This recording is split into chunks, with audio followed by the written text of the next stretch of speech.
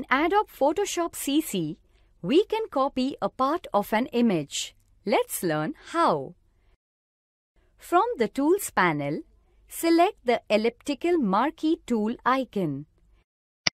Then, drag the pointer over the required area to select it. For example, select the carrot stalks. Now, from the Edit menu, click on Copy.